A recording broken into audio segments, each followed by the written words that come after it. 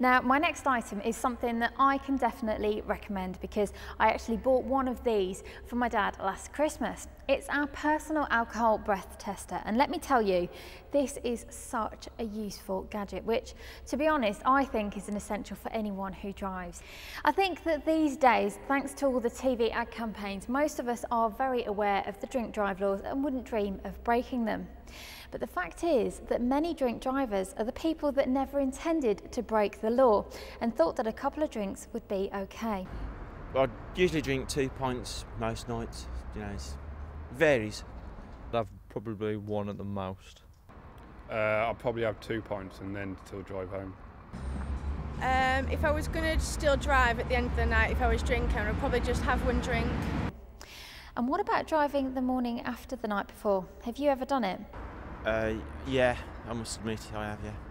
I do have to admit I have driven after the night before. I have, but try not to. Well, with one of these alcohol breath testers, you'll be able to decide whether you really are safe to get behind the wheel. Now, to use this alcohol breath tester, all you have to do is hold the power button in on the front of the unit.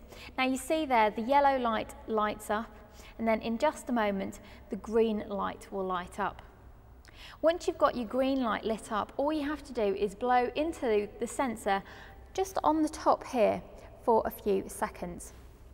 After a few seconds, the traffic light coloured LEDs on the top will light up to show you your current breath alcohol level.